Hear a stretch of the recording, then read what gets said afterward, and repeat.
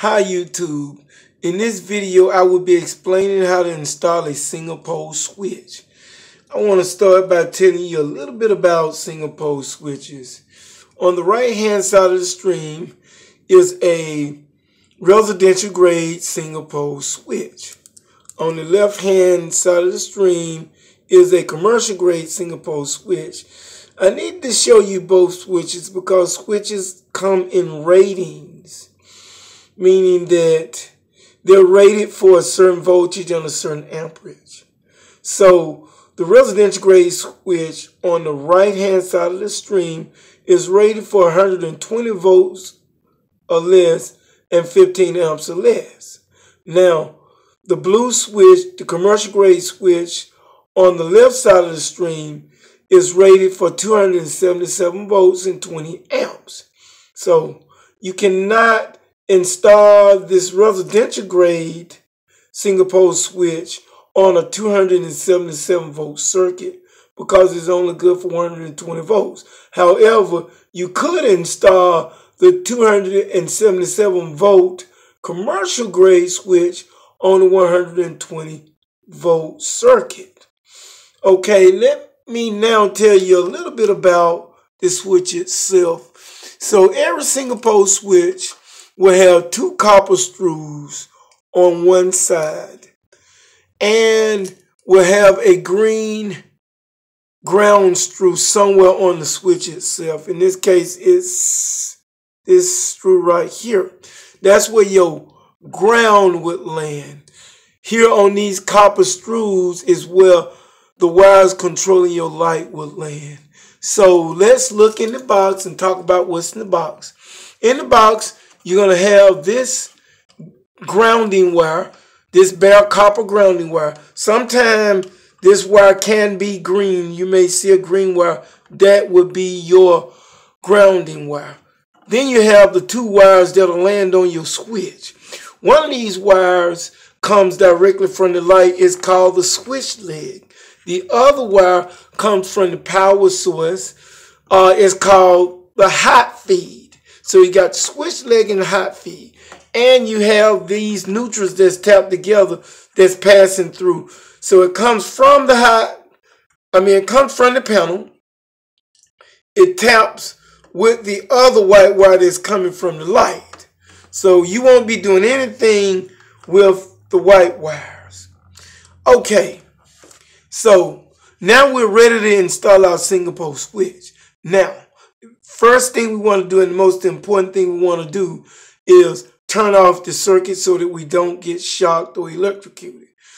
Then, once we turn off the circuit, we're ready to install our switch. So, first thing I want to do, I want to take my bare copper wire, which is my ground wire, and make a loop in it, like so. I then take my single pole switch.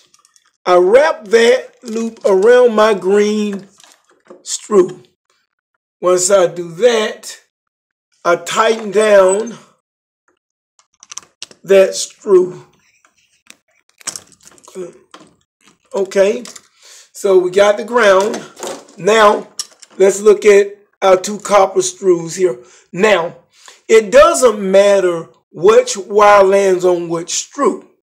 One wire must land on one of the screws and the other wire on the other screw. So the switch leg on one screw and the hot feed on the other screw. Let's start with the hot feed. I'll take my wire strippers. I'll strip a part of the insulation off. I'll then make a loop like so. All right, and then I'll take that loop and I'll put it around the screw, and I'll then tighten down the screw with a Phillips head screwdriver. You can also use a straight for most outlets, also Phillips straight. Okay, then I'll take my switch leg here.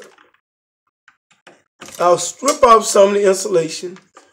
I'll then Again, I'll make a loop like so. I'll take that loop,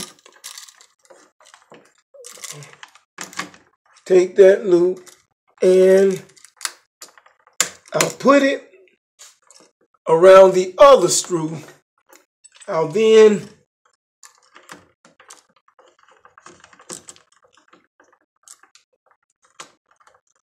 tighten down the screws.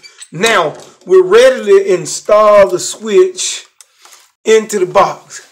However, it's very important that very important that this copper wire here does not come in contact with these two copper screws.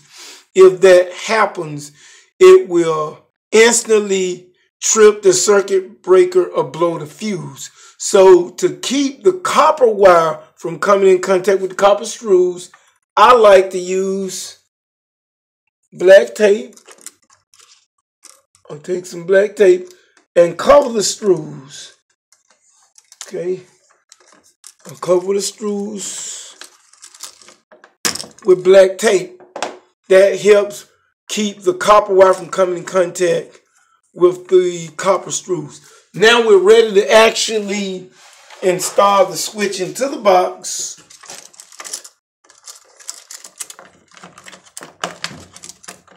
Okay. You want to install the switch into the box with being able to see the word off when the switch is pushed down. However, if you put it in upside down, it will work just the same. So, and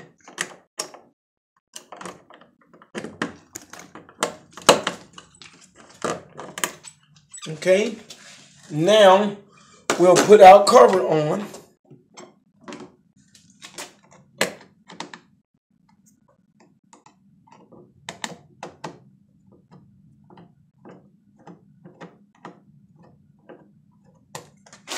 Excuse me.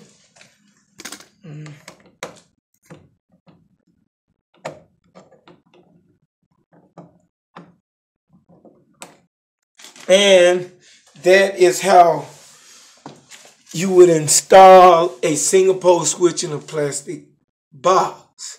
I hope you found this video useful. Thanks for watching.